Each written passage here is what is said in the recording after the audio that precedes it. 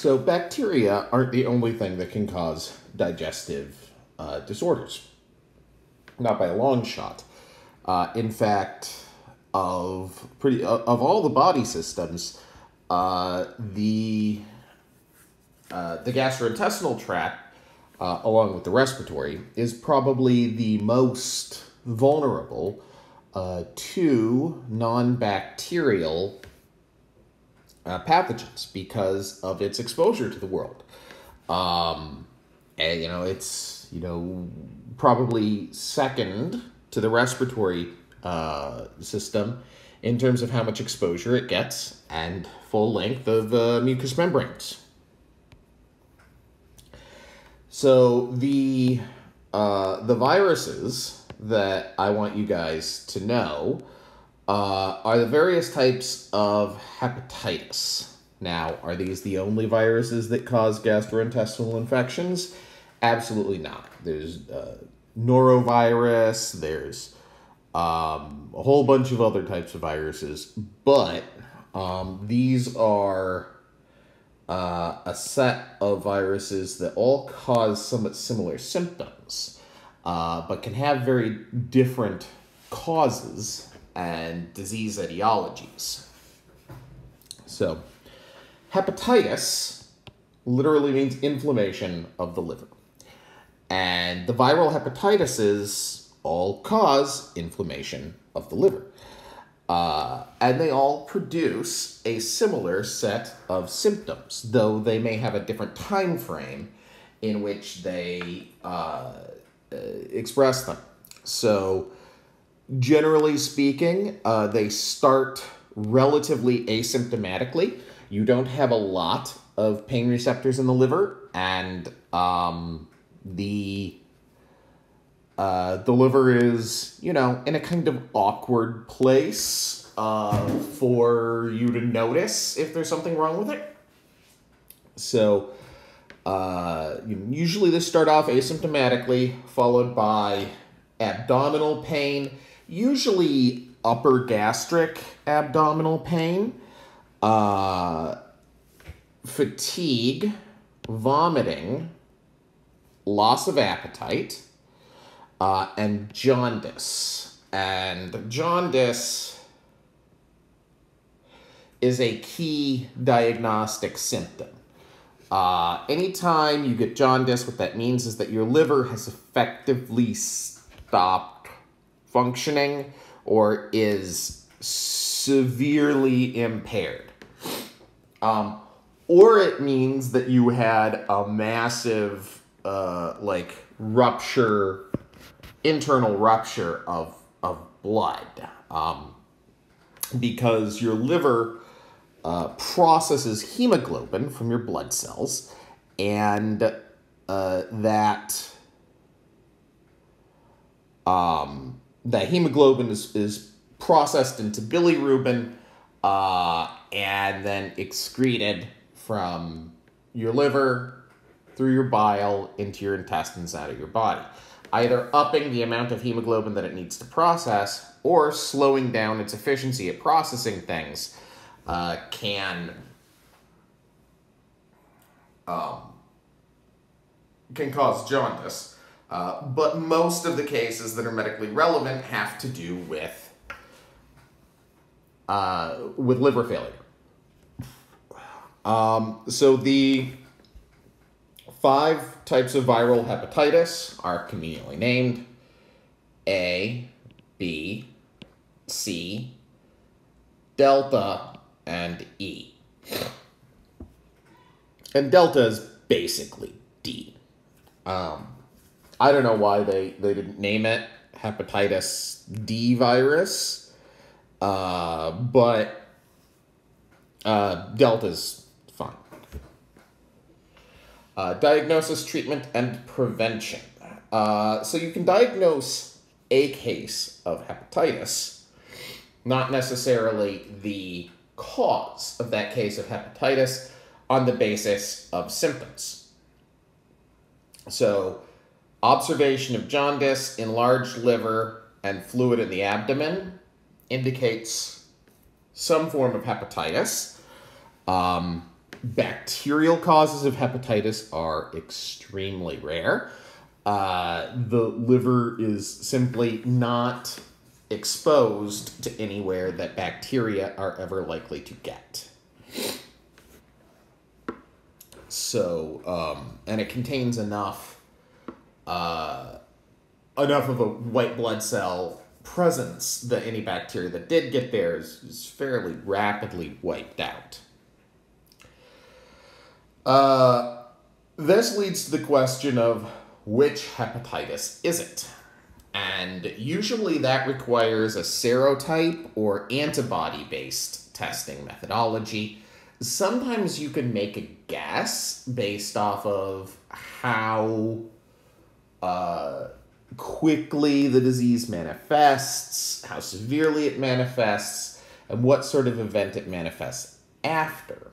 However, all of those are really just guesses. And so serotyping is the standard way that you determine what type of hepatitis something is.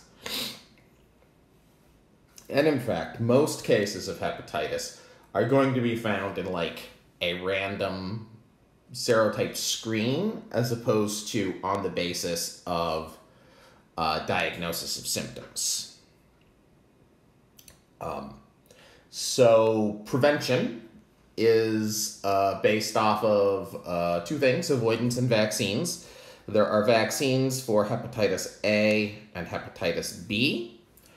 Hepatitis A and E are both fecal oral. So practicing good food, hygiene, sanitary practices are key to them. Hepatitis B, C, and Delta are all STIs, sexually transmitted infections, and they are, best avoided using safer sex practices. The differences between them. So as you can see, the various hepatitis viruses, they're not necessarily even related. They're all in different families. Some of them are RNA, some of them are DNA, some of them are positive sense, some of them are negative sense. So they aren't necessarily related in any way genetically. They're only related in terms of their symptoms and functionality. Hepatitis A, sometimes called infectious hepatitis, is fecal oral, and it's usually outbreaks of it are often related to improper food handling at a restaurant or public event. It usually has a 15 to 45 day incubation period, causes generally noticeable disease, but not long-lasting. It's acute rather than chronic. And in most cases, it's relatively mild. So it has a fairly low mortality rate and relatively mild symptoms, and usually will clear up on its own or with the help of drugs. Hepatitis B has a long incubation period, so it takes a while before you become infectious with it. It is primarily transferred by sex and by blood contact, particularly sharing drug needles. Hepatitis B is a chronic disease. Generally speaking, once you get it, it will be with you for a while. It is sometimes called serum hepatitis, and of the hepatitises, it is the most severe, with mortality rates in the 15 to 25%, It should be noted that because this is a chronic ailment, that 15 to 25% might be spread over like 20 years, or something like that. And death in this case is usually going to be due to cirrhosis and hepatic cancer. That it isn't necessarily the inflammation that kills you, but the disease causes chronic inflammation of the liver, the buildup of scar tissue in the liver, eventually leading towards the development of cancer. Hepatitis C, or Hep C, is also sexually transmitted and blood transmitted, has a medium incubation time, and is usually fairly mild. It's usually subclinical, meaning that you probably will never notice that you have it, unless you have it and another form of hepatitis, or you have it and another liver problem. While it will probably never by itself lead to diagnosable symptoms, it probably won't cause jaundice on its own. It probably won't cause a visibly inflamed liver. It is a chronic disorder, and it just leads to basically chronic damage over time to the liver. Like, even if you don't notice that it's there because the amount of inflammation is relatively minor, the damage builds up over time, eventually resulting in cirrhosis, scarification, and potentially cancer of the liver. Hepatitis delta virus, sometimes referred to as, I believe, hepatitis delta viroid, or because it actually can't replicate on its own. So if you get infected with delta, you actually can't get infected with delta unless you are also infected with Hep B.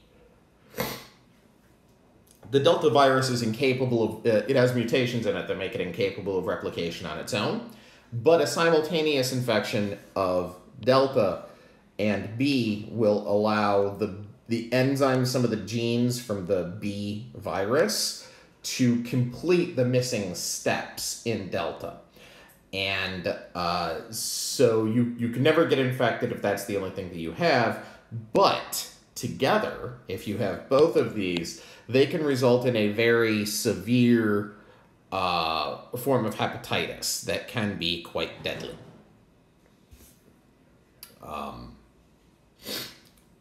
Hepatitis E is another fecal-oral route infection, typically mild, except in pregnant women, whereas in pregnant women it does have a relatively high fatality rate. There are antiviral drug treatments with some efficacy against several of the hepatitis family viruses. Acyclovir, I believe, a few others. You can go back to the antimicrobials chapter, and we talked about a few of them back there. All right, helminth infections. Helminths are parasitic worms. Technically,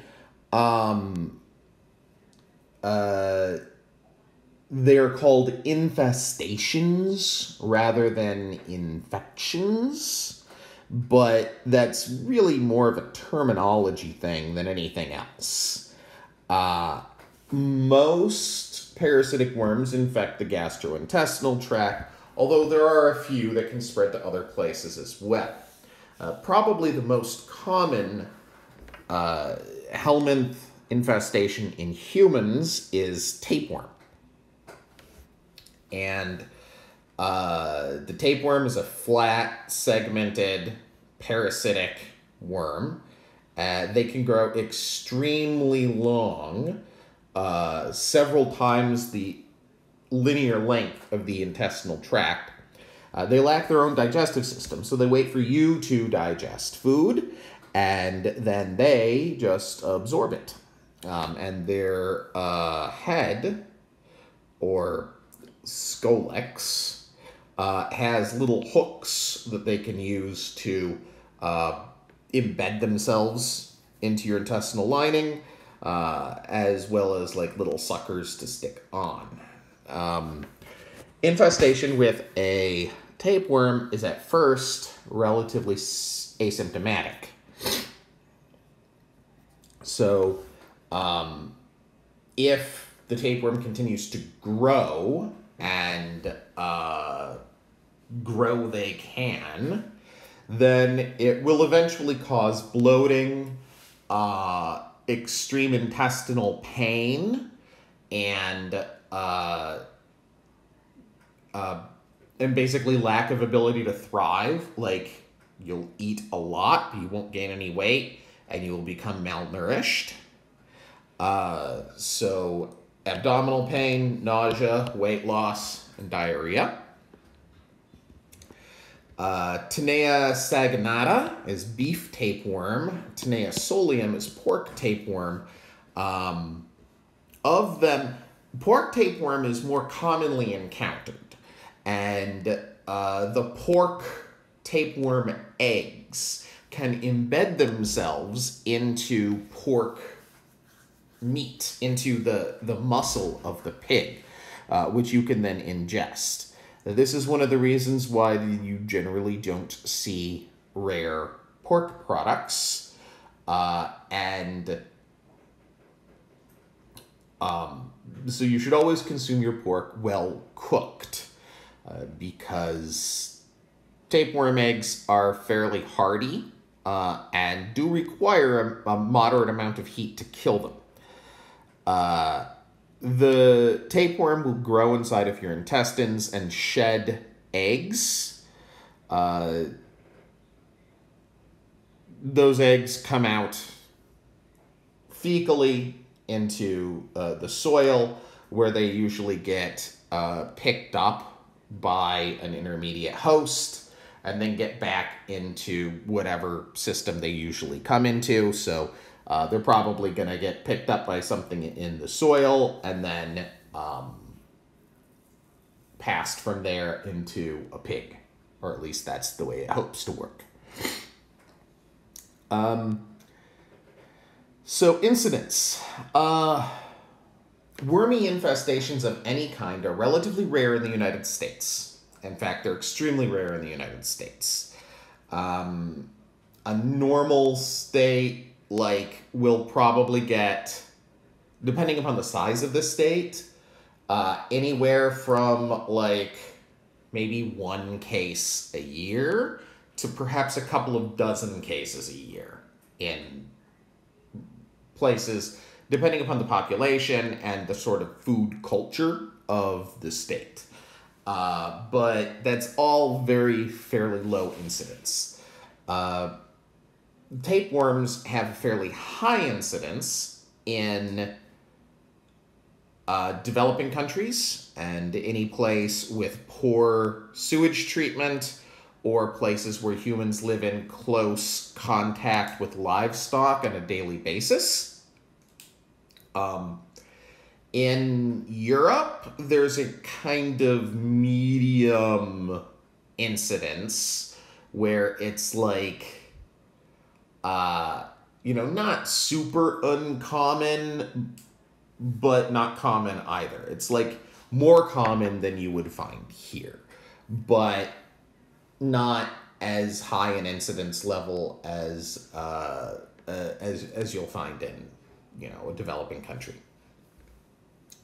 Diagnosis is usually on the basis of finding little segments of the worm in the feces. You you poop and a little bit of worm comes out and you go, geez, Christ, what the hell is that? And you go talk to a doctor. Those are the proglottids, by the way. The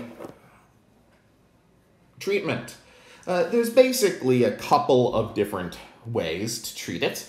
The old way, which is still the safer way, is you don't eat for a few days, and then the worm gets very hungry, and then you take this sort of salty bait, basically, and you put it near one end or the other of your alimentary canal, and it'll kind of like crawl out and try to get at the bait, right? So it'll like poke its head out, and then you grab it and very carefully pull it.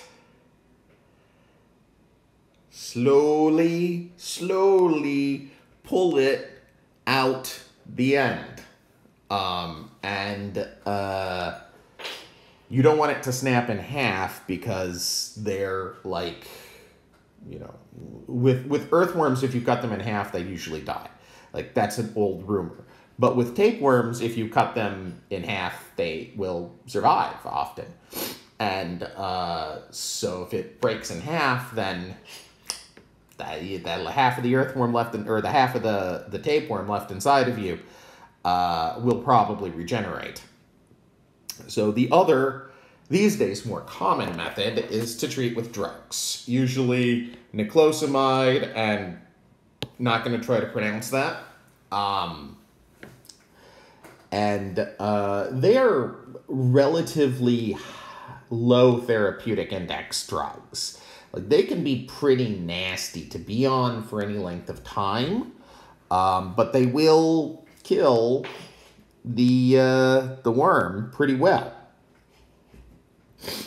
Prevention largely is on thorough cooking of meats, particularly pork, as I said, though there are also tapeworms that spread through uncooked fish, and so it's very important that if you are making sushi, you get sushi quality meat, because sushi quality fish, I should say, because low quality fish can lead to tapeworm. This is just a life cycle of the tapeworm. Protozoal.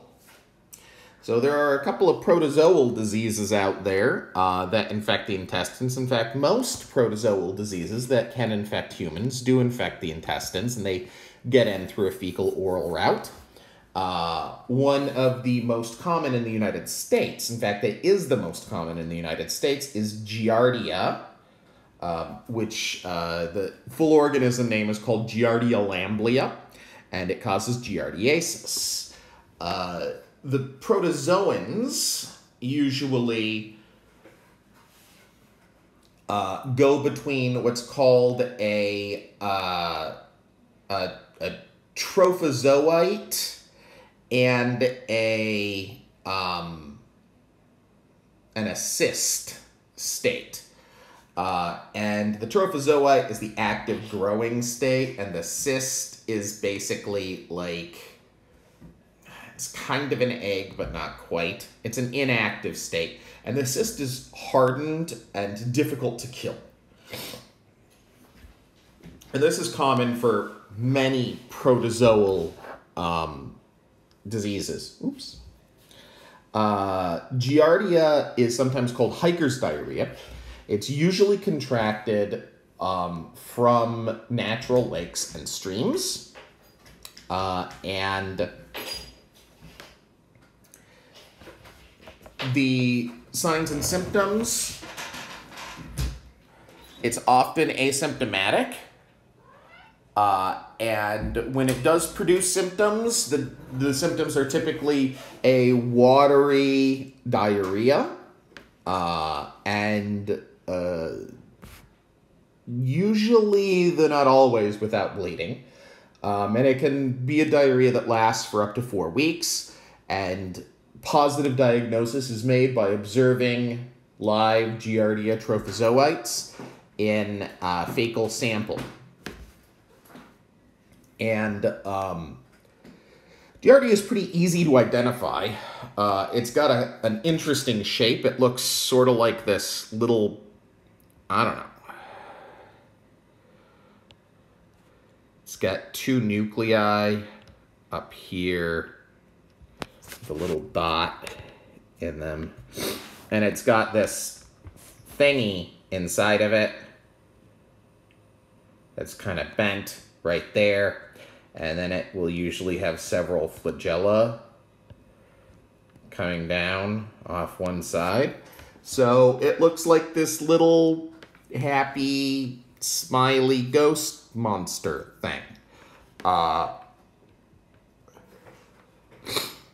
Pretty easy to identify when you see it. Basically, it doesn't usually get into the cells from the intestines, but it flaps around on the mucosal lining of the intestines, irritating them and causing them to release liquid. So the usual way that you get infected is through drinking infected water or otherwise imbibing infected water with the water contaminated with cysts, and it comes out in the feces, so it's a fecal oral disease. The cysts themselves are resistant to mild disinfectants, so alcohols and particularly halogens like chlorine and iodine don't necessarily kill the cysts. So Giardia is also known to spread through swimming pools. Like public swimming pools, you can have lots of kids using it or something like that, causes diarrhea. Some of them are going to poop in the water, you know. Swimming pools got poop in them. Public ones do. And the chlorine in the swimming pool that usually keeps them relatively disinfected won't necessarily kill the Giardia cysts, and so other people in the pool can get it. And that's another way that they are known to spread. Observation of Giardia in the stool is how it's diagnosed. It's treated with metronidazole or furazolidone, and sometimes treatment is actually not necessary. Sometimes it'll go out on its own, and you just need rehydration and bed rest. But it can last up to 4 weeks, so most of us don't really want to be on rehydration and bed rest for that long. And here you can see this is a Giardia here. And here you can see are those